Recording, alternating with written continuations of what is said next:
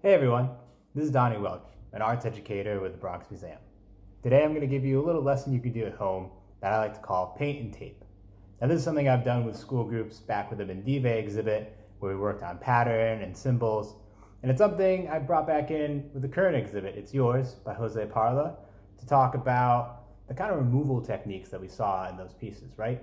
When we looked closely at them, you could see the pieces of poster that were stripped back, the paper left over, the kind of glue and sticky and textured effect those pieces had.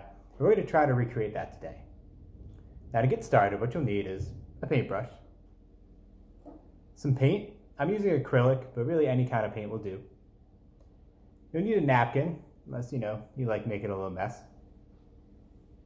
A cup or a little jar to hold some water in. I'm using a big towel to keep my space clean. And you're welcome to do the same, unless where you're working might be outdoors, on a fire escape, on a porch, or somewhere where a mess isn't such a big deal. For the project itself, you'll need tape. I'm using painter's tape, but really any kind of hard quality tape will do. You could do duct tape, you could do scotch tape. I wouldn't recommend packing tape or something that'll get kind of crunched and squishy on you. You want it to have a little firmness. And you'll need construction paper. I say construction paper because if you just use regular printer or notebook paper and you put on all these layers of paint, it might get torn on you, and well, that'd be a real bummer. So to get started, quite simply what you're going to do is put your tape down in a pattern or initial or form, or if you're using small bits of tape, you could even try to spell something out if you want. I just did a D for Donnie. And as you can see, it's not the most circular D. It's got some points and some edges, so you got to use your imagination a little bit. And because of that, when we add the paint and get to the end of our project, it might look a little smooshy, for lack of a better term, but that's okay. Sometimes the little mistakes really make the masterpieces. So to start, I'm going to add just some small globs of paint around. Now you don't want to cover this whole thing in paint, right? Just a dot will do a lot. So I'm going to put some paint down here at the bottom, up in small dots along the side, up here, in the middle, and maybe 3 more down the bottom again. I'll take my paintbrush, get it just a little bit wet, and start trying to cover up this whole sheet. So it's okay if you paint on the tape, because at the end, we're going to pull it off and see what's left, right?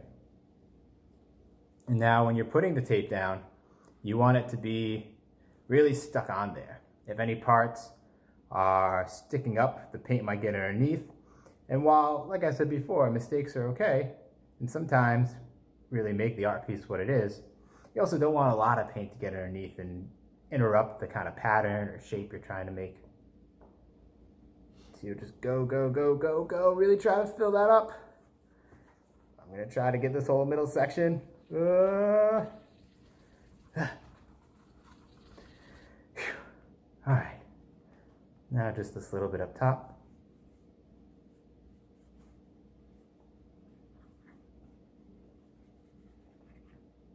Cover this top bit,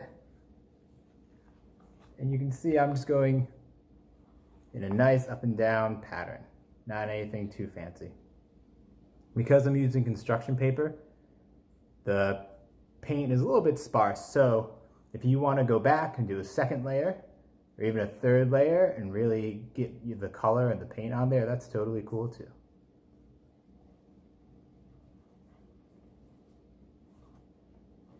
So now my piece is pretty much covered. And what I would do next is put it to the side and let it dry for a little bit. But I don't know about you, but I don't really like waiting. So what I did is I went ahead and did one before we started. This way I can show you what it'll be like when it's finished. So this is one I painted about maybe 10-15 minutes before starting this video. And what I'm going to do now is peel the tape off. You can see in some spots it's still a little wet. That's okay. If it totally dries, the paint might stick and leave some rips or take a little bit of paper with it. So about 10-15 minutes for acrylic paint is perfect. So now here we go. I'm going to start taking off my piece of tape here. This top piece first I'm going to start with. Let me hold it a little bit better so y'all can see it. All right, there's one. It's already started. The second piece. Here we go. And two. Almost two. There it goes. All right, here comes the third part. That's 3 pieces of tape I've gotten off so far. We have one more to go. This one looks like the longest. Hopefully I can do it. Here we go, you ready? 3, 2, 1. Ooh. Hey, there it goes. So like I said, the D might not be the most perfect D. I bet a lot of y'all could draw a better one than this. But it's about using your imagination, making a little bit of art, and seeing what kind of cool patterns come out. You'll see the paint, even for me, got in there a little bit. I'll hold it a little closer.